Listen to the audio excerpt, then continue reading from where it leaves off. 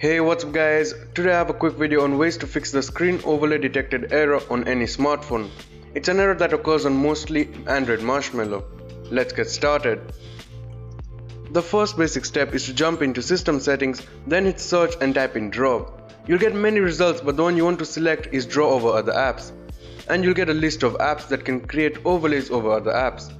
Now here you don't want to disable for all apps and hope that solves the problem. Now if that doesn't work, you can even try by enabling for all apps and see if that works out.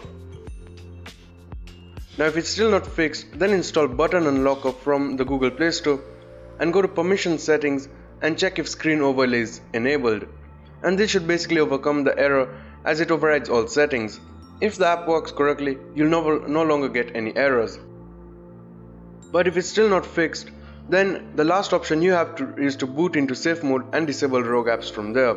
And you want to look out for apps such as Clean Master and other apps that create overlays like bubble heads on the screen.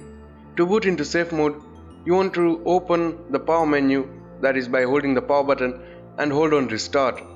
You'll get a warning for which just click on OK, and to get out of safe mode you need to just restart your phone once more. If none of these methods work, then it means that the rogue app creating the error is actually a system app, so what you need to do is either factory reset your device or update it if there is a new update available. And if you have a fix and solution for this error, do share in the comment section below. Thanks for watching and meet you guys in the next one.